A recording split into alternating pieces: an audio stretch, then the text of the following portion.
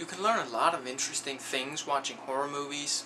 For example, this taught me that if I find a large vehicle with very sharp blades moving and they're directed towards me, I should stand in front of it and remain relatively still for several seconds. The people in this movie seriously needed to stop going off by themselves, leaving the house, to explore a light source on the outside. Every single time someone did, something happened back at the house, or you heard a scream or something.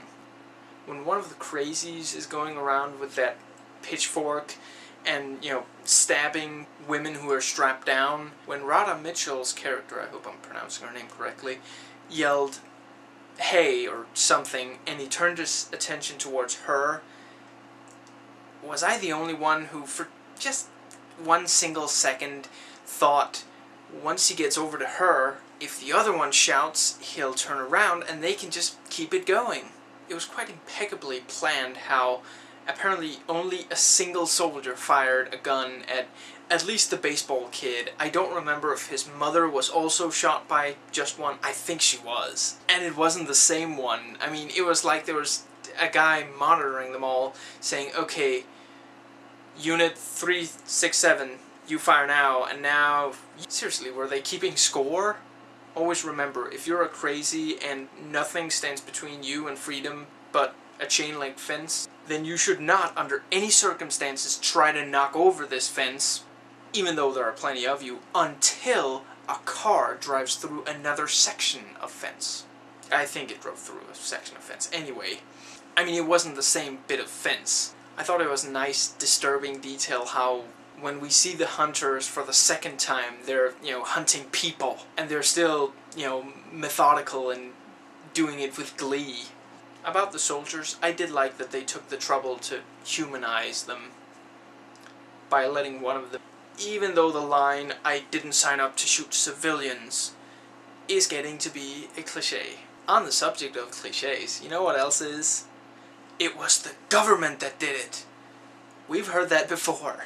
I'm quite sure I've seen a movie that's more than 10 years old by now that had a twist of, we made it. And, not in the, we made it kind of way, but in the, we made it kind of way. And one more thing about clichés. The nuke. You knew I had to bring it up. Don't get me wrong. It's the most effective and the most stunning looking that I've seen in a recent movie, since maybe T2 or something.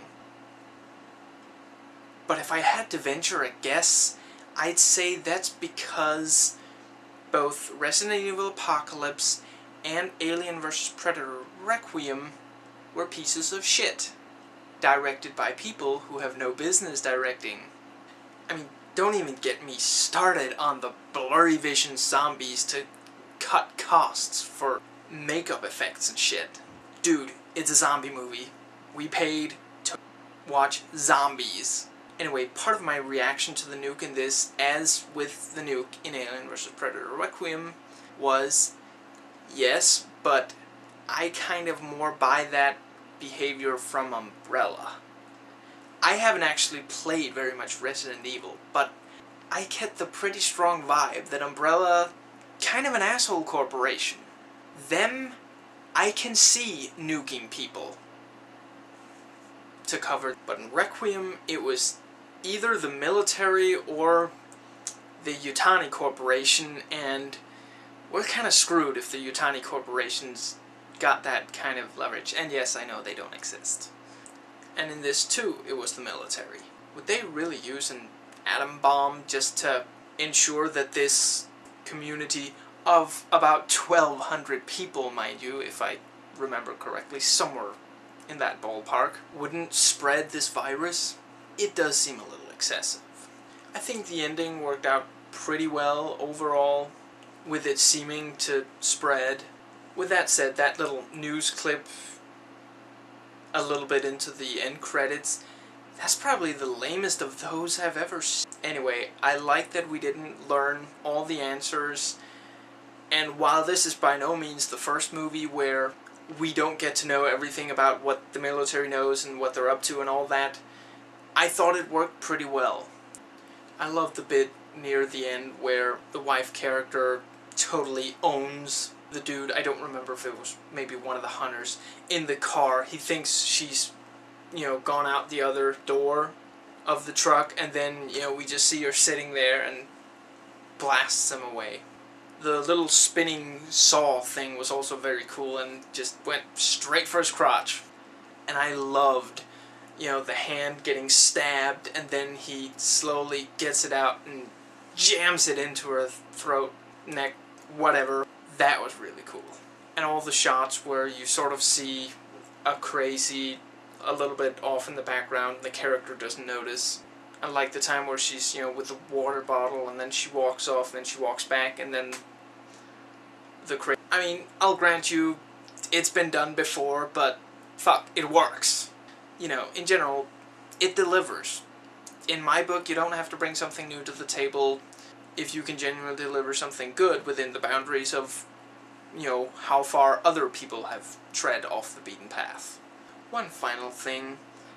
Fire was very eager in this movie, wasn't it? Okay, I can maybe buy that, you know, the match, and it would burn pretty quickly because we did just see him pour gasoline. But then at the end, when Timothy Olyphant puts down the lighter, I mean, it literally just exactly starts burning his foot, and then a second later, the man is entirely engulfed in flames. I mean, don't get me wrong, a full body burn is a very effective visual. It just felt like it happened entirely because they wanted it to happen. I mean, maybe just add a line of dialogue, have the actor come in and dub over something like, "I should have listened when my wife told me these kerosene baths would kill me one day." Anyway, those were my thoughts on the Crazies. And remember, if a crazy has sewn your mouth shut and you want to warn the guy who's now, you know, cutting it open, enabling you to speak, don't use your eyes to warn him. Wait until he's cut it open so that you can speak, and then just utter 2 words behind you. See you next time.